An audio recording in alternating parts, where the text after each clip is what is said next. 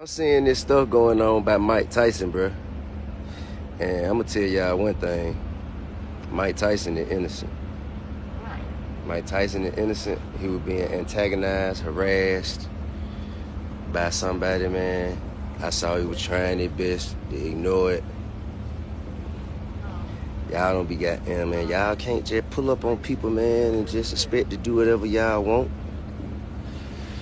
You know what I mean?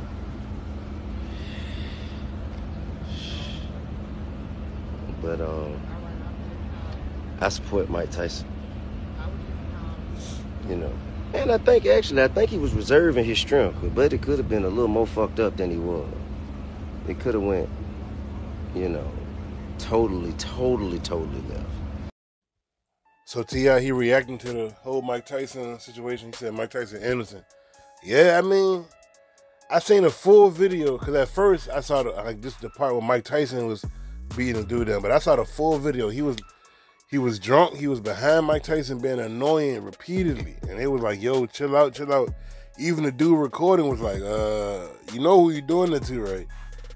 And then Mike Tyson just turned it to Mike Tyson. Like, you never go to the zoo and poke a lion, a tiger, a bear, whatever is in the zoo, and then when they attack, you act surprised.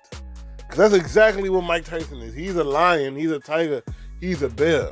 He's an animal in a good way. He's a gentle animal, but if you poke him, he will bite. That's the last person on earth you want to touch.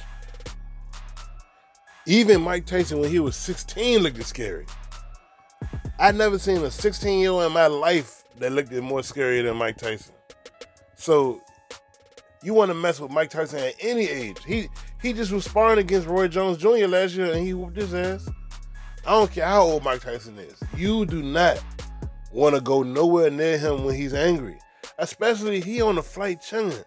And he was on JetBlue, so I'm not sure, because they say if you get like any fighting on the airline, you get banned for life. So I hope he don't face no charges. I hope, like, in this instance, I hope that his celebrity protects him from getting any charges. They got it on camera what happened, so I guess we just gotta wait and see. But after that incident, though, he was happy, though. Like, he was smiling, taking pictures with fans, so we just gotta wait and see. And do y'all agree with T.I., man? Y'all let me know in the comment section. Boy, I'm out.